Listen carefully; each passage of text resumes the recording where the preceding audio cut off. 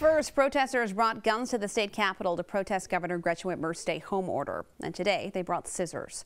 Fox 47's Kellen Buddy has more on Operation Haircut. Despite Governor Whitmer's stay-at-home order, hundreds lining up at the Michigan State Capitol on Wednesday to get their hair cut, saying she's shaving their rights away.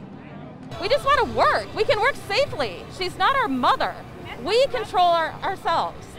Angela Regas, just one of many barbers on hand to cut hair Wednesday, ready for whatever state officials had in mind. That included a $1,000 citation for disorderly conduct. I will fight it all the way. I don't care. I am sick of this. Regas the first to get her citation, but not without some resistance from protesters.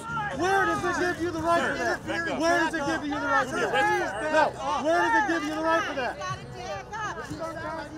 Where does it give you the right for that?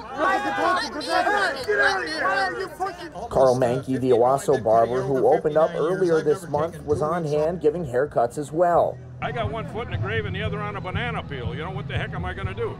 I want to work. Mankey getting support from citizens and state legislators alike. We need to get back to what's a new normal around here, and that is people operating, get these small businesses back in business. It's not too late for her to make the right choices and the right decisions. These protesters hoping that Governor Whitmer will cut them loose sooner rather than later so that they can go back to work. And that was Kellen Buddy reporting for us there. According to state police, all the citations written at the protests will be forwarded to the Attorney General's office. Any professional barbers found to be violating the executive order could have their licenses suspended.